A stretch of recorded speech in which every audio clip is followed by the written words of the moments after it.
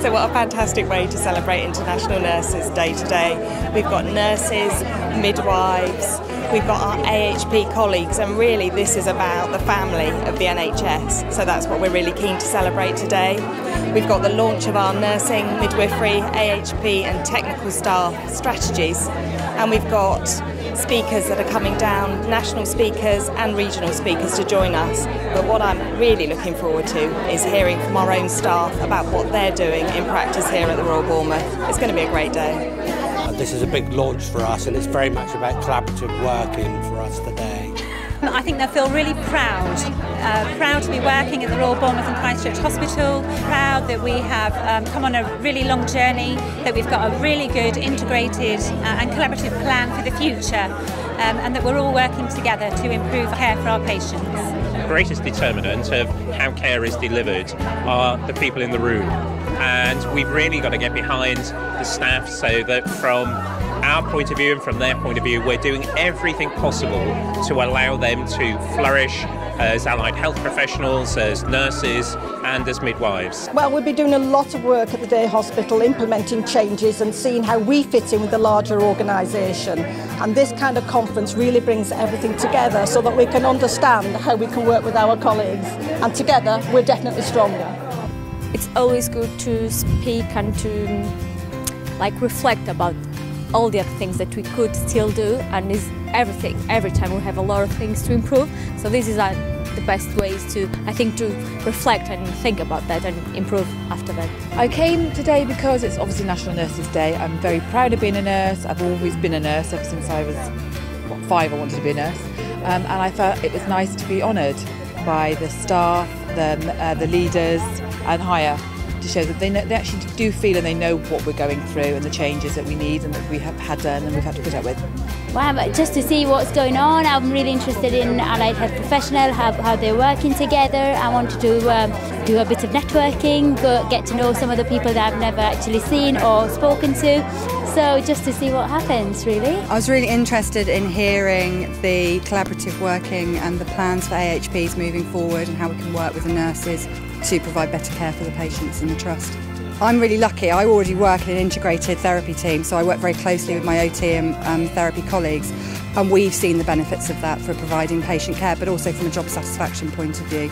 So that just needs to be extended throughout the trust is my feeling, and the collaborative working will really have an impact. I've learnt lots of things, mainly about the difference leadership can make and the changing culture that we can do and how that is a collaborative working for the whole hospital. Oh, very important. Being a cardiac research nurse, I have to depend on radiographers, physios to help me with my patients. So we are all one the same, really. I think that's how it is. But it's fundamental. We actually care for patients in teams, and I think there are very few things, aside from parts of community practice and outpatients, where we see people on our own. So actually to celebrate the work that we actually do together and the contribution that we make for patients together is absolutely fundamentally important. I hope people go away feeling really invigorated, feeling up for the challenge that lies ahead, and demonstrating a real passion to improve care and deliver as high a quality care as they can for our patients. Amazing, really good, really interesting, really some of the things that you don't actually hear about, political finances and that sort of things, you never actually hear about that, so it's quite nice to have someone like Suzanne, who came from NHS England and spoke to us about all that, and I actually had the opportunity to go and speak to her in person and just talk about some of my what the opportunities for occupational therapists specifically in the future, so that was very interesting. Well, I've learnt a lot of things today, but I would like to focus on what was said about leadership. And I thought there were some really good examples came out about how we can all take ownership and how it's all of our responsibility to ensure that we do the right thing and that care is good, and I want to take that back. So it's quite nice to know that you're involved with some of the work that's going on nationally and that we're actually implementing some of those things within the trust. I really enjoyed all the topics, and especially this is my first time to come and to see this conference for Special Nurses Days. Yeah, we don't spend enough time together and kind of giving each other enough love, so this has been really nice to celebrate it as a group. Take away maybe definitely the people that I have worked with, and also applying a bit more collaborative approach and just working together as a team, and obviously patients focus, and taking every opportunities that come our way, and make positive impact on our patients.